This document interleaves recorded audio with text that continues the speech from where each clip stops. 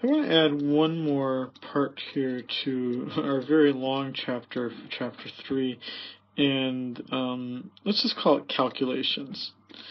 Because the other part to this that I want us to be able to do is that if I give you a set of equations, that I want you to be able to write out, to be able to solve mathematically what that equilibrium price and quantity would be. So that would mean something like having a demand curve, which looks like this. So I'm making up these numbers here. But the idea is that you would want it to be negative because of the nature of the demand curve being downward sloping. And that for the supply curve,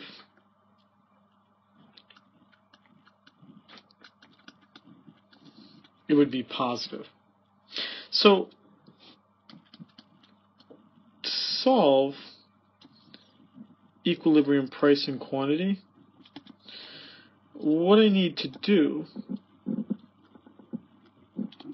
is I need to set the equations equal to each other.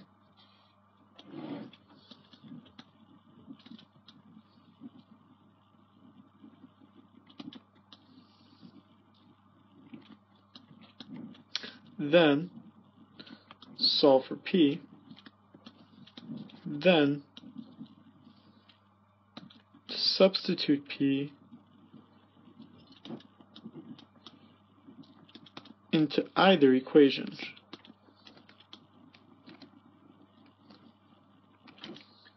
Let's do that. 300 minus 2P equaling negative 80 plus 6P, add 2P, add 2P. That gives me 8P. I'm going to add 80, add 80. That's going to equal 380. Then I'm going to divide each side by 8 so that I am basically stuck with P equaling 47.5. Now that right there is my equilibrium price. So now what I'm going to do is substitute that into either equation to solve for the quantity. I'm going to substitute it into both because I should get the same number.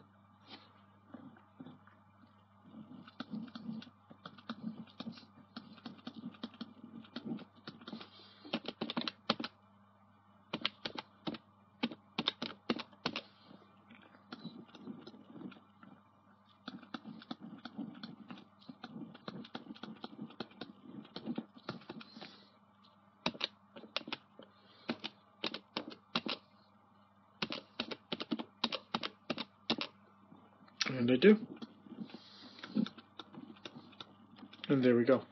We now have our way of calculating the equilibrium price and the equilibrium quantity.